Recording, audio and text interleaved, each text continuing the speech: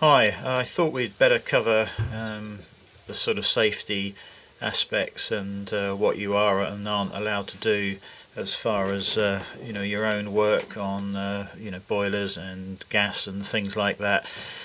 A couple of things I wanted to say first of all. I am not a central heating engineer, I'm a TV engineer, but I have a lot of experience over the last 30 years of plumbing, electrics.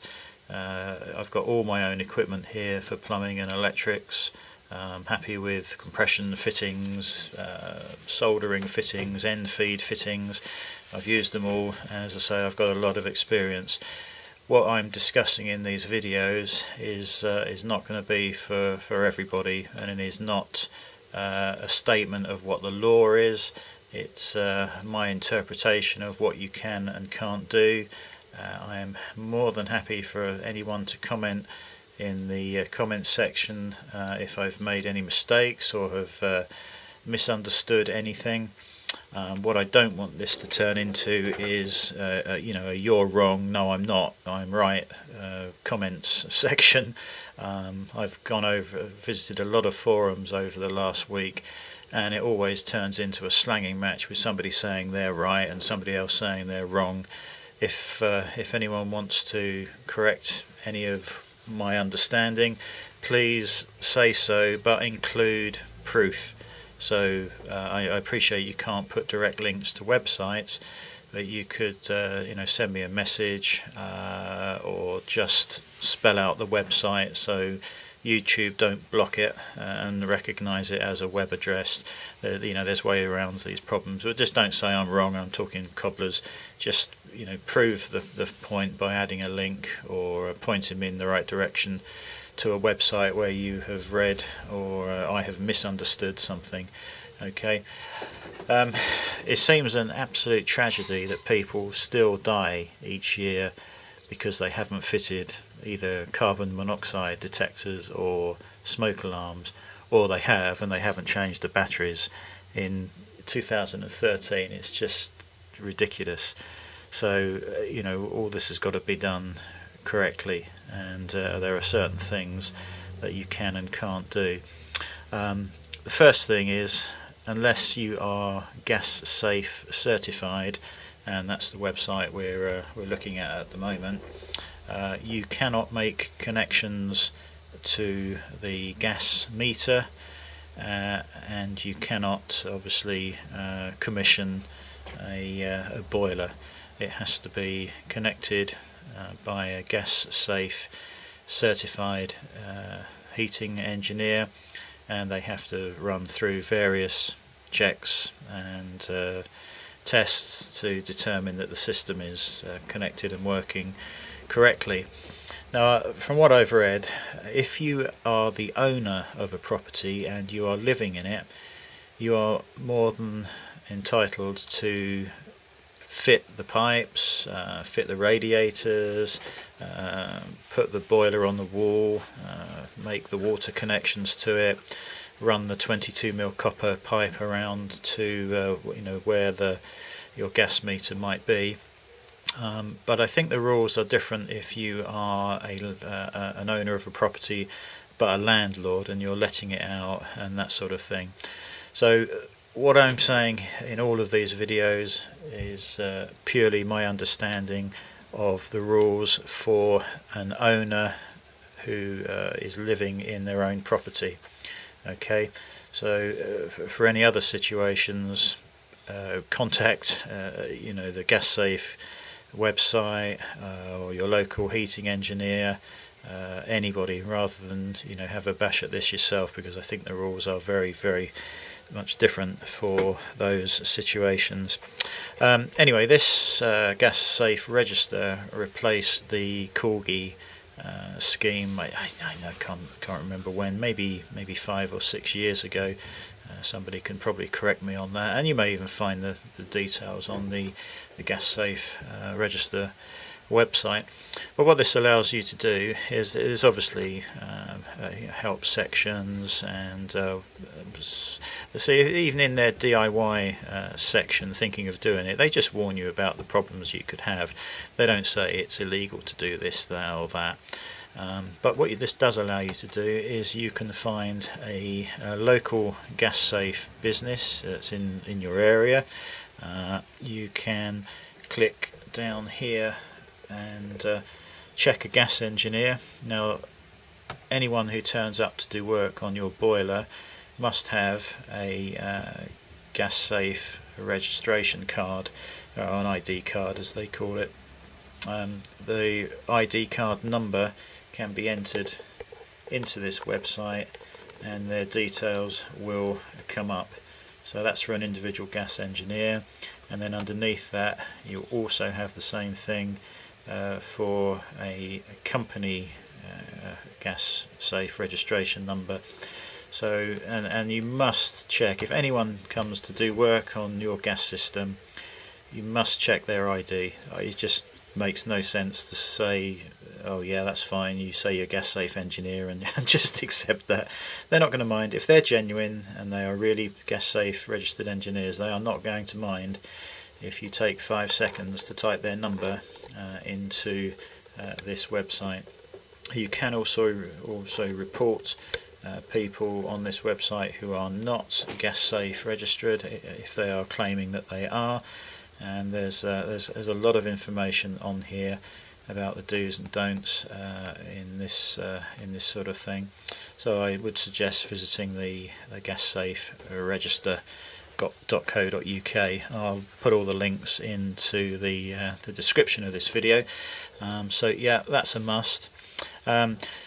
Ian on my forum suggested there may be planning issues to deal with as well, and you can go to the planning department's website, which is just up there. I don't know whether you're going to be able to see this. Again, links will be below, but it is basically planningportal.gov.uk/permission/common projects/boilers heating, and that will take you to this page, and they just discuss the various things to bear in mind. Now, I've read through this, and as far as I can see, planning permission is not normally required for installation or replacement of a boiler or heating system if all the work is internal. A listed building is obviously different. The manufacturers of the boilers have really strict flue placement diagrams in the instructions that come with the installation pack. So you do have to follow all the rules and regulations. But I've looked through this and I can't see any reason why we would need any sort of permission for this new installation. If you're replacing an old boiler, you obviously must go. I think you must install a Sedbuck A-rated boiler to replace your older, more inefficient boiler. I believe there are certain circumstances where you can replace an older, not so efficient boiler with the same type, but again, that's something you would need to look into yourself. So I'm quite happy for our situation. Oh, here then, it's interesting. If you're replacing boilers, I just noticed this, gas boiler, an installer should be gas safe registered from the 1st of April 2009. So in fact, I was wrong, it's not 5 or 6 years, it's probably nearer to 4 years, nearly exactly 4 years, that the gas safe register replaced the Corgi register. There are various PDF files for you can download here. There's a domestic heating compliance guide. Each boiler must have a minimum of efficiency, blah blah blah. So absolutely full of information, and I would advise visiting the planning department's website just for a quick look at stuff. Excuse me. If in doubt, you can contact your local planning department.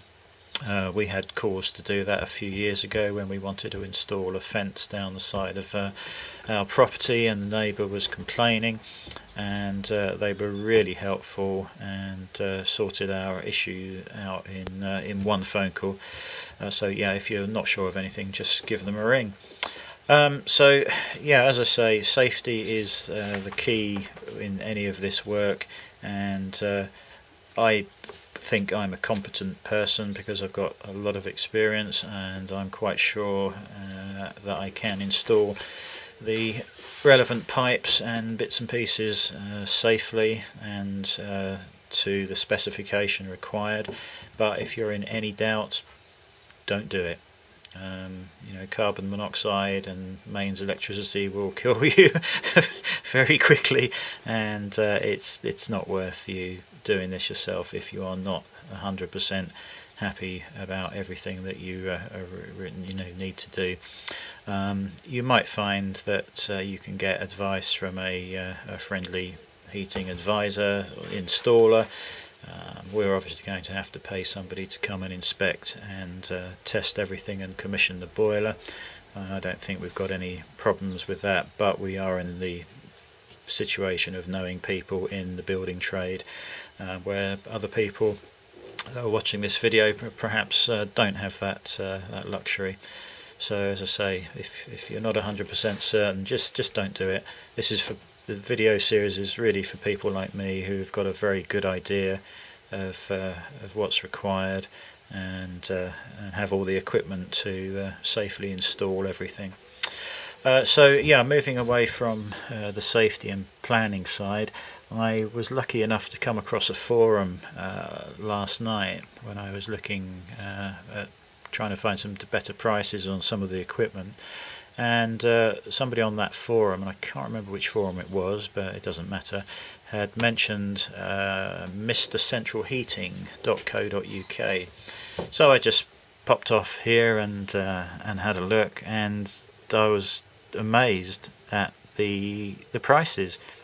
One of the biggest costs, obviously apart from the boiler, is the pipe work, especially if you've got longer runs. We're in a fairly large detached bungalow, and some of the runs will be fairly long, and copper pipe is ridiculously expensive. I had heard that you could use plastic, but I had absolutely no idea how cheap it was, and I'll just give you an example of that.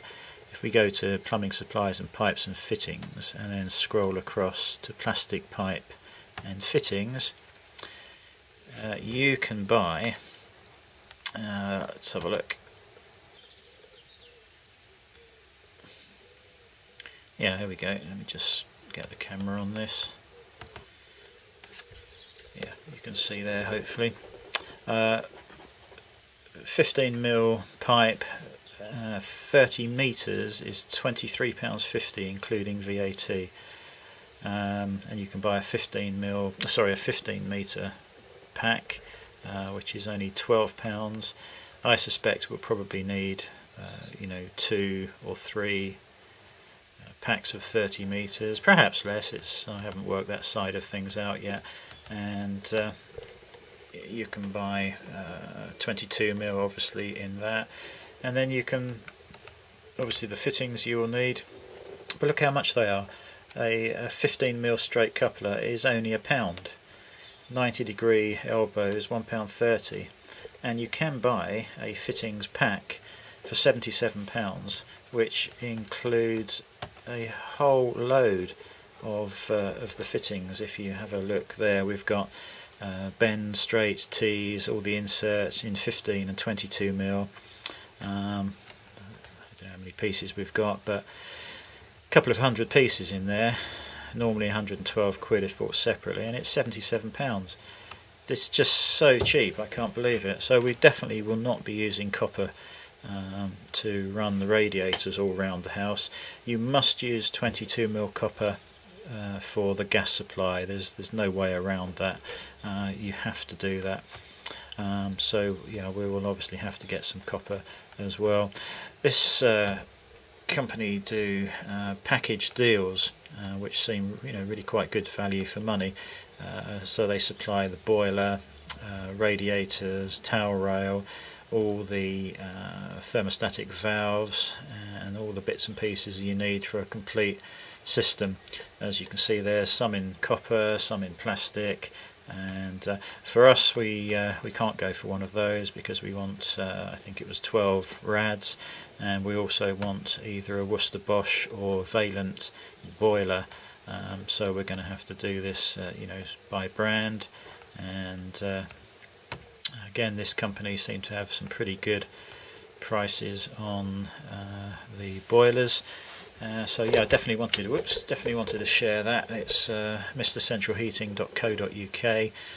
They also have a Trustpilot scheme where you can click down here and go and read all of the reviews from customers. Again, I've had a look through there.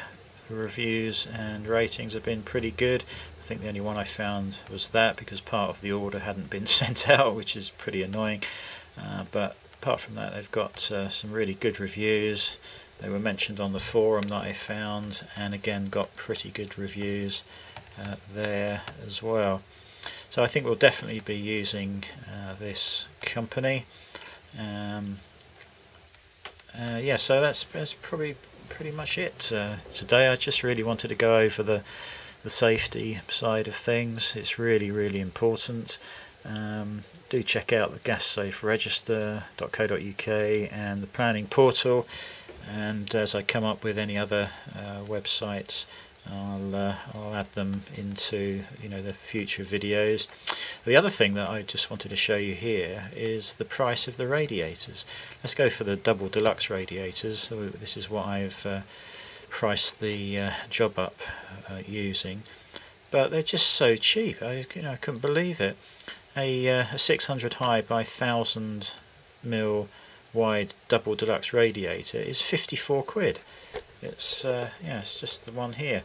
Can't believe it. I've gone around each room and written down the required wattage according to the online calculator, and then I've written down the radiator that I think is best suited given the size and space that we've got in that room. So some of them, the wattage of the radiators is slightly lower, and this one is what, 1404, and the calculator said 1500, but I reckon that's close enough. And I've written the prices down. I haven't had the prices up for all of them yet. I'll do that later on.